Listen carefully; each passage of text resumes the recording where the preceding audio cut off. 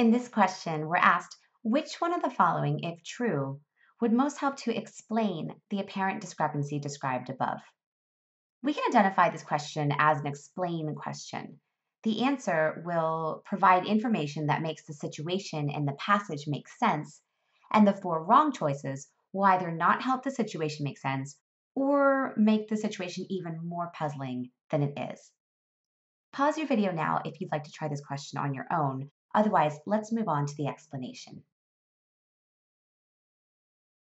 Okay, let's read the stimulus together, and as we do, just focus on describing the discrepancy in your own words. Don't think about the answer yet. The number of deer living in North America has increased dramatically since the 1960s, even though hunters kill no fewer deer today. Moreover, the number of natural predators of deer, such as wolves, is on the rise, and suburbs increasingly encroach on deer habitats. So, with explain questions and resolve questions, our first job is to describe the situation that doesn't seem to make sense. We're told here that there are more deer living in North America since the 1960s. Great. But we also learned that hunters kill no fewer deer today than they used to. And we also learned that the number of deer's natural predators is increasing. And that suburbs are encroaching more and more on deer habitats. If we take all of the information together, we would actually expect there to be fewer deer living today, right? So lots of threats to deer are flourishing, and yet the number of deer has increased dramatically. So let's phrase the discrepancy as a question. Why are there more deer today, even though so many deer threats have increased?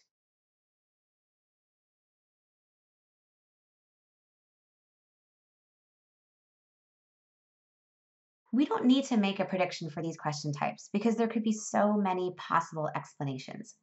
The most important piece is to understand the discrepancy in a very clear way. Now, we move to the questions and evaluate each one against the discrepancy that we observed. We'll ask, does this choice as information provide the light bulb that we're looking for?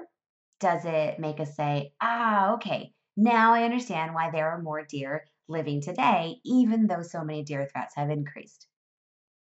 Let's do it. Choice A. Pesticides that adversely affected most wildlife living in North America have been banned since the 1970s. Let's think about the impact of this information.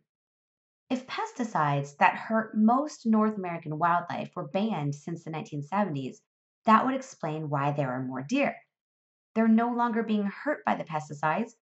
That means that a potentially major threat to deer has been removed. Even though other threats are on the rise, it is reasonable that this threat is more important. So on test day, we could select this and move on to a new question. Let's look at the wrong choices in case you have questions about them. B. Recently, attempts have been made in various parts of North America to protect deer habitats from suburban development. This doesn't help us. First of all, we don't know how recently these protective attempts have been made, and we also don't know how effective those attempts were. We don't know which parts of North America are counted when it says various parts, meaning we don't know if those are significant parts. So we'd have to add way too many assumptions to justify this choice. And that's never a good thing when evaluating a choice on test day. Choice C. The number of deer hunters in North America has decreased since the 1960s. At very first glance, this could be tempting because it seems like a good thing for the deer if the number of deer hunters has decreased. But remember what the passage told us. Hunters kill no fewer deer today. So even though the number of hunters has gone down, the hunters who are left are still killing as many deer, if not more. So the mystery remains. D rates much of the increase in the population of wolves is due to wolves born in captivity and released into the wild. Okay, so this is explaining why there are more wolves, but not at all why there are more deer. We can rule this choice out since we know that our task is to explain the increase in deer. Finally, E states The greater the number of deer, the more likely they are to be afflicted with problems such as famine and disease. This doesn't help explain why there are more deer today. In fact, if anything, it makes the situation even more surprising. Since we're told that the number of deer has increased dramatically, we would expect them to be more hurt by problems such as famine and disease. So, a choice that makes the situation even more surprising is the opposite of what we're looking for in an answer. So, to recap, for explain questions, you're reading with the purpose of formulating the discrepancy. And it's really helpful to form a question around it if you can.